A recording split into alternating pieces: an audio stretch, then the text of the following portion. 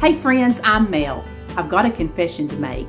I've been hiding some really good recipes from you. I haven't done it on purpose. Every week I try to cram my videos full of just the best of the best. But every now and again, a really good recipe will fall through the cracks and not get the recognition that it deserves. But I'm here to come clean, and you don't have to fear missing out ever again. Here are my top 6 recipes from last year that you probably missed. Let's start it out with a delicious summer appetizer. We're gonna go to Southwest Florida's Gulf Coast and have ourselves some beach bread. To make the beach bread, you want a loaf that's a little more crusty, like a baguette, and it is just me and Patrick here tonight, so I'm gonna half this. You just want to split your loaf in half lengthwise. I'm gonna use about a tablespoon and a half of butter for each slice, and I'm gonna spread it out from end to end. You wanna make sure your butter's nice and soft. And this is a spreadable butter with canola oil, but I still have had it sitting out here for a good long bit because you wanna be able to spread it real easily. I'm gonna give this a light sprinkle with some garlic powder. You could use regular garlic here if you wanted to. And if you could only find the really soft French bread, at this point here, you would want to go ahead and stick this in the oven and get it toasted up, then move on to the next steps. Now, you're going to take some blue cheese dressing.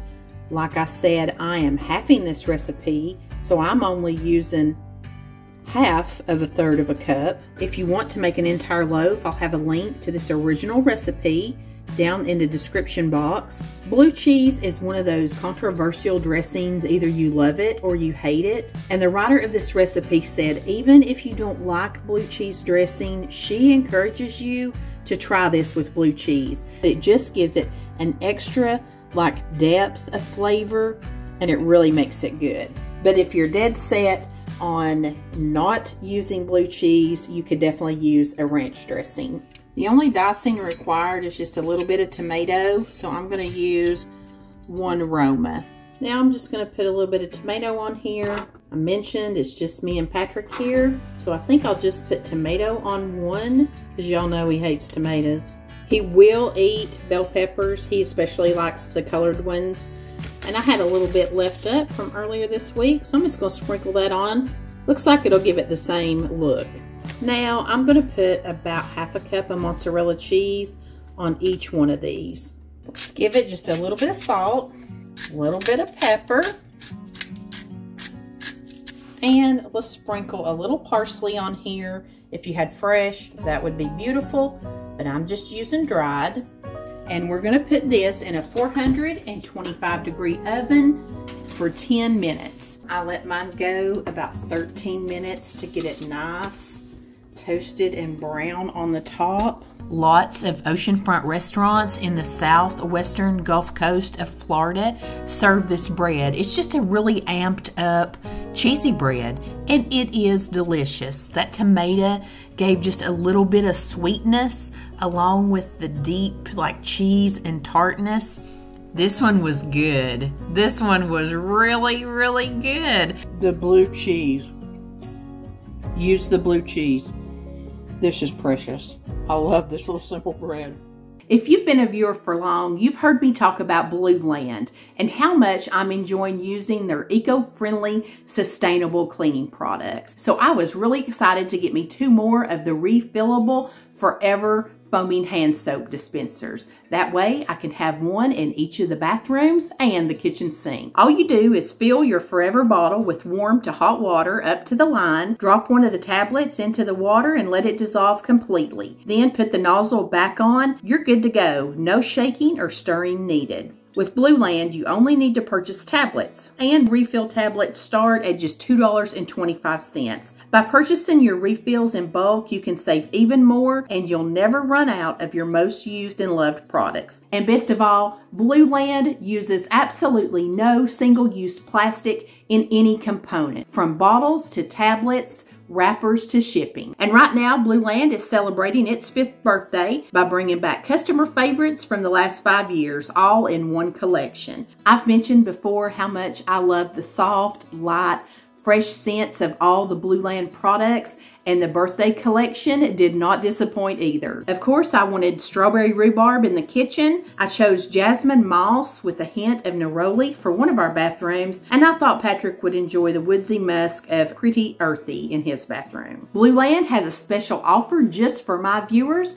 Click the link in the description below to receive 15% off your first kit. It's a great time to simplify your cleaning routine. Use the link below in the description box and you'll get 15% off your first Blue Land kit today. Thank you so much, Blue Land, for sponsoring today's video. We're going to start by mixing up a honey mustard marinade for some chicken breast. I'm going to serve it up on top of a salad, so this is also going to double as a salad dressing. This has such a warm fall vibe to me. I think this would also be great to just make your chicken and serve this over mashed potatoes too. We'll start with 1/3 cup of honey.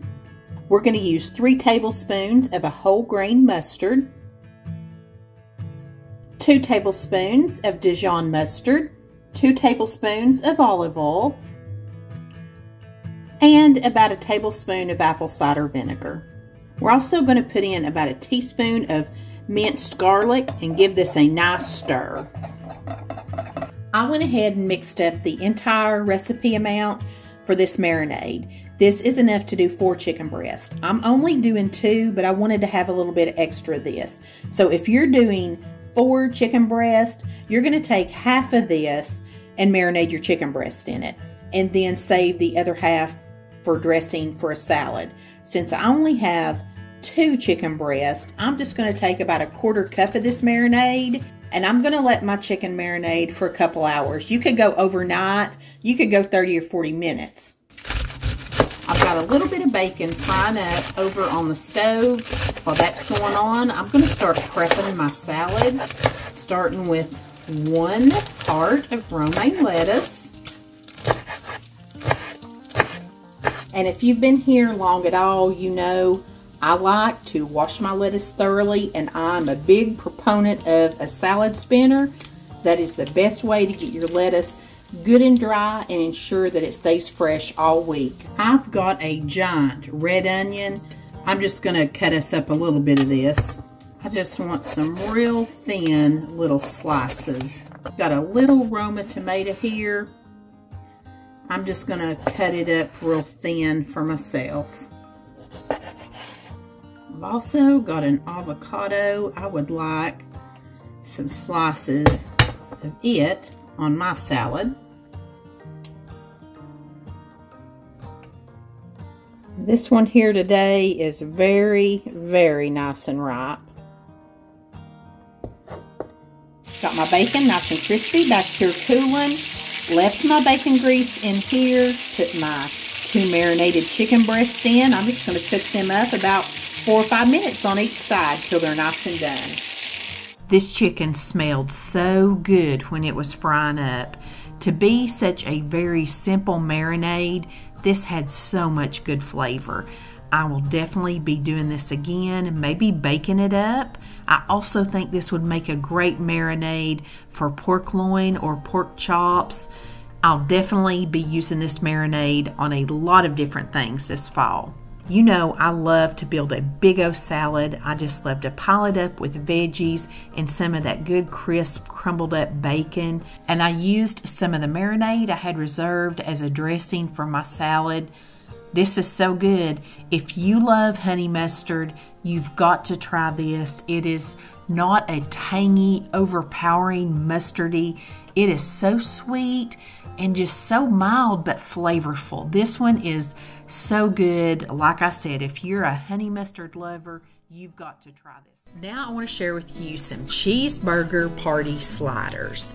We love these. These start with 1 pound of ground beef that I'm just cooking up on top of the stove, and of course I'm going to drain the grease out of it. Then you want to add in just a small diced onion. I'm going to put in about a teaspoon of Dijon mustard. I'm going to season this up with just a little bit of salt and pepper. I'm also going to put in about a teaspoon of cumin, and about a half a teaspoon of paprika. Just want to combine all of that together and let it all get mixed in. And then I'm going to put in just a little bit of garlic and cook that up just a few minutes. Again, let all these flavors come together, and then I'm just going to kind of set this off the heat for a few minutes while we prepare the sauce for the top. I'm going to start with melting 1 stick of butter in a saucepan. I'm going to add in a couple big tablespoons of brown sugar. I went a little heavy on that for my husband. I'm also going to squirt in about a tablespoon of Worcestershire sauce and another tablespoon of Dijon mustard. I'm just going to mix all this together and let it come up to a simmer, and this makes a wonderful, sticky, savory, sweet sauce that bakes into these sliders. Now we're going to assemble them, and I'm using these Pepperidge Farm little mini buns, and they already have the tops cut off of them, which is perfect. So I'm just taking our meat mixture and spreading it as evenly as I can across these buns. If some goes down in between, just kind of squish it back up on top of the buns there. And I'm using this onion garlic jam. This recipe actually called to add rotel into the meat mixture, but I didn't want another Tex-Mex recipe. I wanted something that was more sweet and savory, so you could definitely use a jelly like this or just caramelize your own onions. Then I used just some sliced cheddar cheese that I put over top of each bun. Going to put the tops back on them now, and we're going to grab that sauce, and I just slightly drizzled mine across all of it. You can definitely use a brush and brush this on. I did go back with my spoon and just kind of make sure I had some all over, and then we put just a little bit of sesame seeds on the top of this. And I do cover these with aluminum foil, and I cooked them a total of about 25 minutes, and I pulled that foil off right at the end. These are so very delicious. Now you could definitely do this with the rotel. I know that would also be really, really good, but this was exactly what I had in my mind that I wanted it to be. I wanted it to be savory and sweet, and something about that onion and garlic jam flavor down in there with that brown sugar topping. That hit the spot with me. That was so good. You could definitely put your own twist on this. You could get Big Mac sauce and pickles and totally make this Big Mac style. You can make this your own with Sloppy Joes. However you want to do it, it's definitely a hearty, filling snack. Could be used as your dinner as well. I am actually making 3 different recipes today, but one of them I'm doubling. So the first thing I like to do if I'm doing a couple different recipes, I want to get all of my chopping out of the way.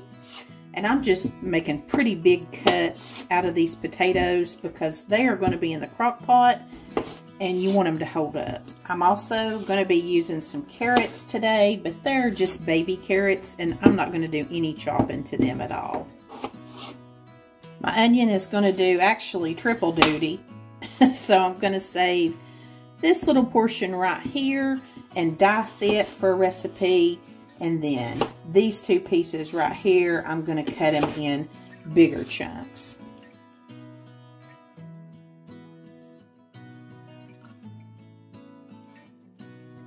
We're going to make a slow cooker balsamic beef roast, and I'm using half of one of these little packets. This is some stuff that makes beef bouillon. I'm going to put 1 cup of hot water in with that.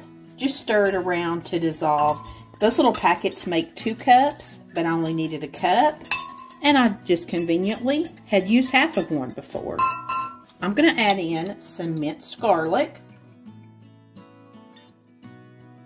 I'm going to put in a 1/3 cup of balsamic vinegar, a 1/2 cup of red wine vinegar, and a 1/4 cup of brown sugar. Okay, we'll set this aside. Look what I found. Chuck roasts were on sale. When I buy a big chuck roast, it takes us a while to get through that. Sometimes it'll go to waste if I can't get all the leftovers used up.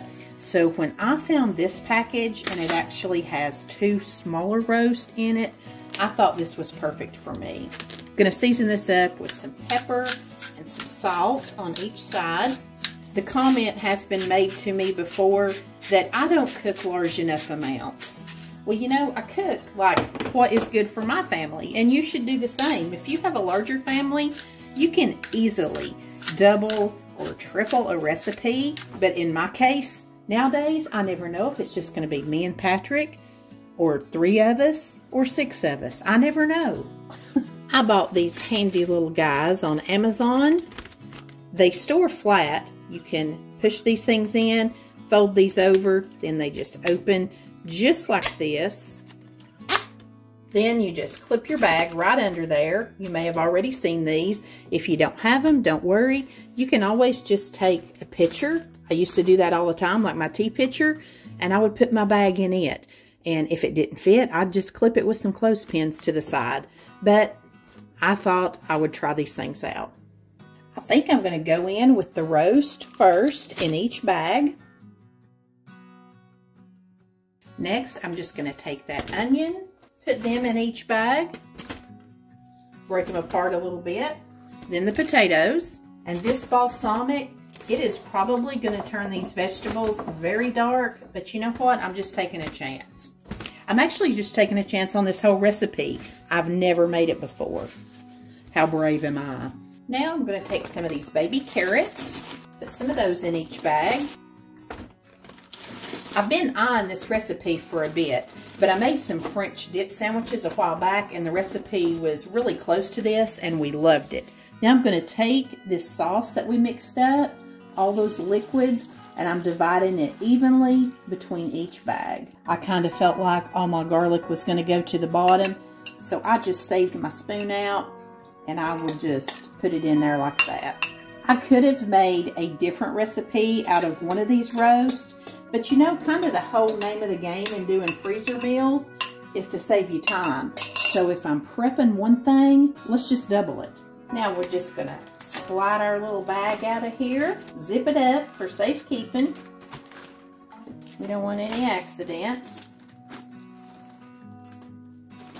And now I'm just gonna squish all this around before I let the air out. Once you get it all incorporated, you want to really squeeze out as much air as you can.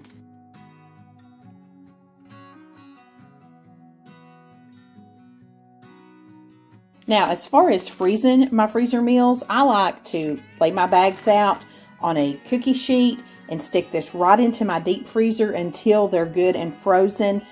And you really don't want to layer too many of these on top of one another while they're freezing, because you want to make sure that everything down in here has a chance to get nice and frozen. Now, once it's frozen solid, you can stack them up, you can put them up sideways, you can do them however you want to. But until everything gets frozen, I like to do them like this. It is about 9:30 in the morning. We got a busy day. So, spraying that crock pot with some nonstick spray. I am pulling out this balsamic roast. I can't remember exactly the name of it right off the top of my head. We got some carrots and potatoes in here. This is still frozen. I just set it out in the sink for just a few minutes this morning. I am just gonna flip it over here, get the roast on the bottom, get the potatoes up over the top of it some, pop the top on it, and I'm gonna cook mine on high. And hopefully, if we want to eat early at maybe 3 o'clock, something like that, this will probably be done. But the crock pot is forgiving enough that if I have to let it go longer, that's fine too. It has been about 6 hours. It is smelling delicious and looking delicious.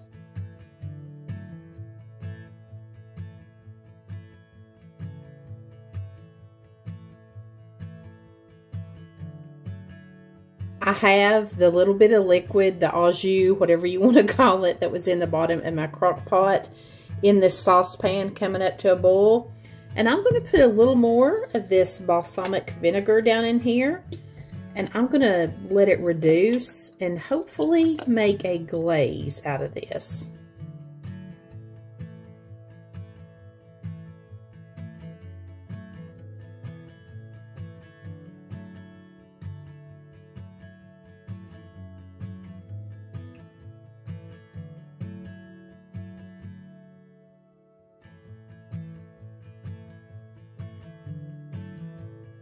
This is cooked perfectly tender. I did pull some of the fat, you know, out of it because it was a chuck roast. Let's give it a try. That is so good. Most of the time when I'm doing a chuck roast, I'm going to be making it with the brown gravy with all the packets. Oh, those potatoes are perfectly tender too. So this is really different. I love the balsamic vinegar taste in it. It's still very comforting and like home style, but it's got an elevation to the flavor and I just love it. The carrots and the potatoes have taken on that same flavor. They're not mushy at all. They're just perfect. This is Patrick's new favorite pot roast. He doesn't want me to make it with gravy anymore. I'm making a brand new chicken recipe, brand new to me, but it is a lemon pepper panko fried chicken breast. We are going to give this a try. It sounded so good. Now we're going to mix up our breading for our chicken. I'm doing a cup of panko breadcrumbs. These are unseasoned. I just like to keep them unseasoned and then put whatever I want in them. But if you have seasoned, I'm sure it's fine. I'm using about 1/8 of a cup of grated Parmesan cheese. Using a tablespoon of lemon pepper seasoning. And this is really good. I will link the website where I buy this. It's a guy locally. It's called the Lawman Rub Company. He has a lot of great rubs for the smoker. I'm going to use a teaspoon of garlic powder, 1 teaspoon of paprika, and about 1/2 teaspoon of some dried parsley. Now we're just going to incorporate all that together. I'm going to try to get away with 1 egg. I might have to go back for another one. These are thin sliced chicken breast, but they're really big.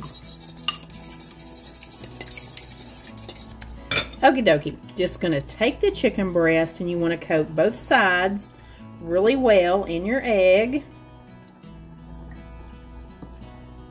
Then it's slippery. It's hard to get a hold of after that. Then you're going to bring it over here to your panko, really press it down.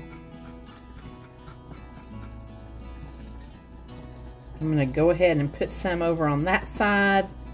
Then I'm going to flip it over and press it in even more. You really want to get your coating on there. Get all of that seasoning, because you know what? I didn't even salt and pepper this chicken.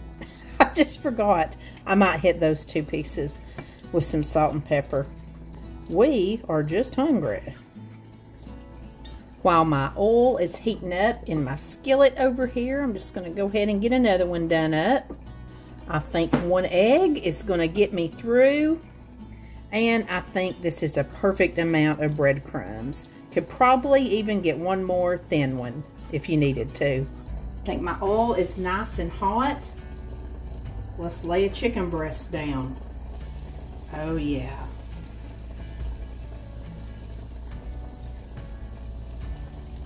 I may not be able to fit all these in here at one time. Let's lay another big bad boy in here. Oh, it's smelling delicious. Our chicken is looking and smelling beautiful, and this should just take about 4 minutes on each side. You just want to make sure it's an internal temperature of 165 degrees. Let's go ahead and give our first piece a little flip. Oh, that looks good. I actually saw this recipe on Instagram, and I forgot the name of the girl, but she's not a food channel. She has a YouTube channel. It's called The Small Things, and she's more of like a hair and makeup beauty person.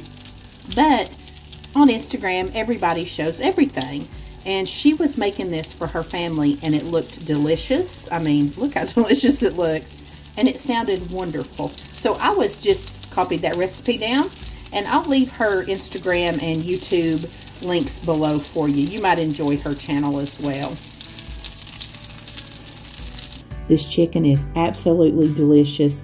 Lemon pepper is something that I always thought of just using in grilling or bacon, but I've never fried chicken coated with a crunchy coating and lemon pepper. This was so bright and delicious. You have to try it. It is so juicy. I just wanted to show you how pretty it fried up, and it was so good, especially it being a thin breast. It was done in absolutely no time.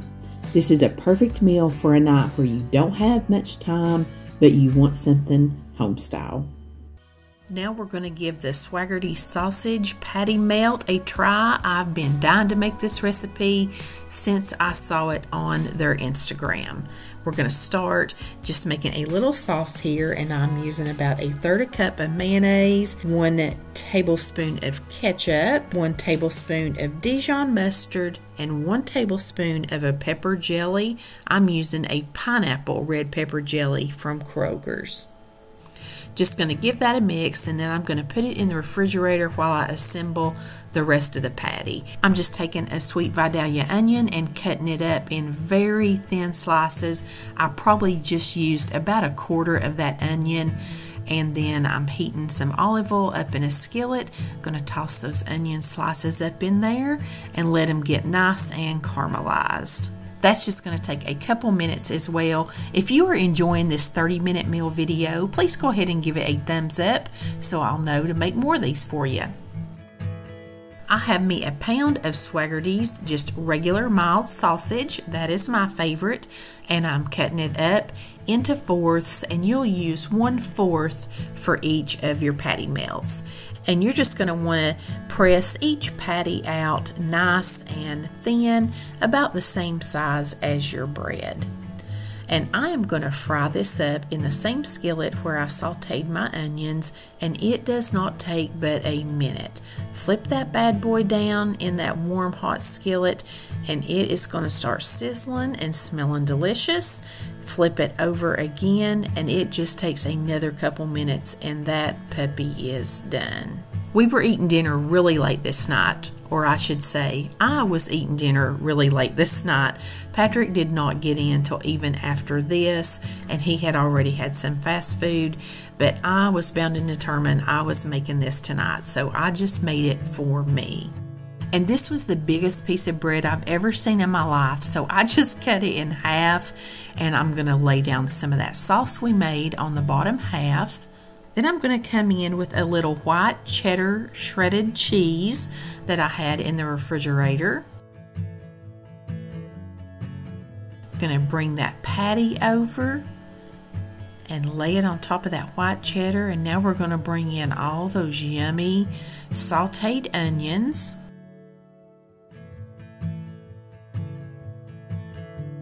Then we're going to lay down some Swiss cheese, but I had this Swiss and Gruyere blend of shredded cheese that I wanted to use. Feel free just to use a regular old Swiss cheese slice. Honestly, use whatever cheese you want. It's your patty melt. But I was super tickled to use these up. I'm going to hit the other side of my bread with a nice big bunch of that sauce. And then we're going to top it, and we are going to get this thing in the skillet and get it to melting.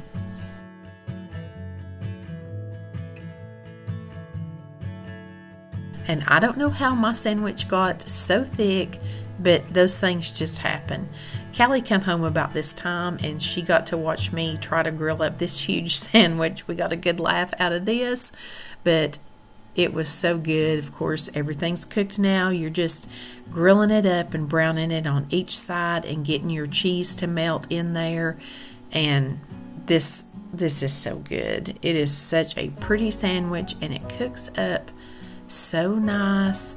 That sauce gets kind of melted down in there into that cheese, and it is just the best flavor.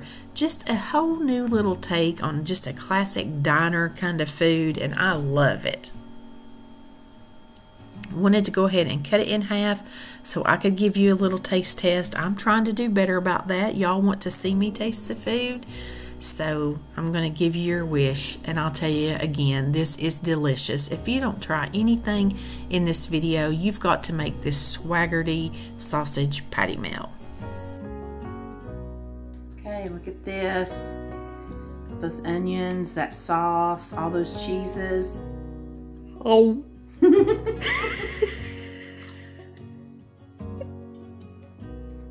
I don't know them.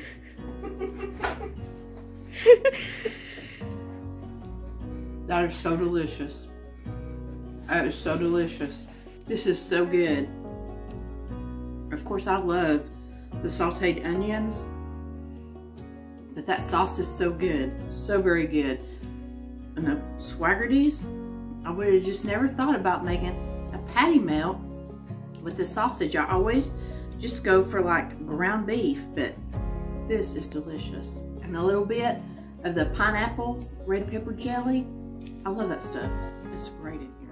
If I've got you all scared up now thinking you've missed some more good recipes, watch this video next and you'll be all caught up.